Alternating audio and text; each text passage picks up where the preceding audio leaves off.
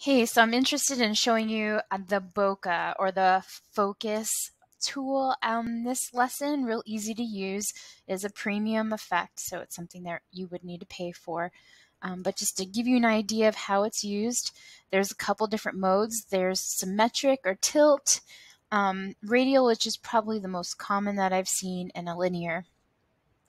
The blur is at 0 right now, so I'm just going to increase that so you can kind of see it happening. But you can see it happening down here. You can also see where it says premium here. That's where it's paid for.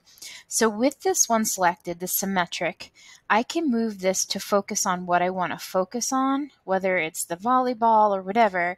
And then gradually as it gets out into the extended areas, it's losing its focus. And I can change all of this and I can tilt it depending on what I need. So he's in focus, the ball's in focus, but the sand, the audience, they're out of focus. And so that puts what's most important in this image at the priority.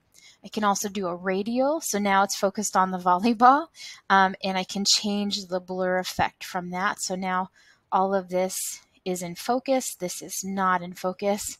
I can also move that to put the focus on his face rather than anything else. And maybe I want to include the volleyball as best as I can. So I'm kind of stretching this out a little bit because these two objects are probably the most important of the picture, and that would make a really good focus.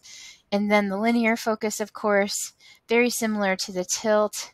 It's at a little bit of a different area, and I can, of course, drag that as well. Now, the bokeh is over here. I can mess with the settings as well. The size of the blur, the intensity of the blur, and this is the word bokeh. I'm not even sure if I'm saying it right, but is the aesthetic out of focus, and parts of it in focus just to make it pleasing to the eye. And it's all done just to really kind of drive home what you should be looking at. So I'm going to go one more step here. Now that we have the idea of this, let me focus on the volleyball and him again with this radial.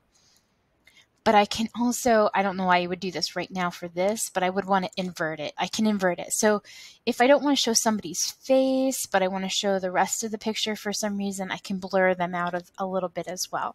So there's an invert button as well. So this is the blur effect, the focus effect, or the bokeh effect. That's the tool and how you use it.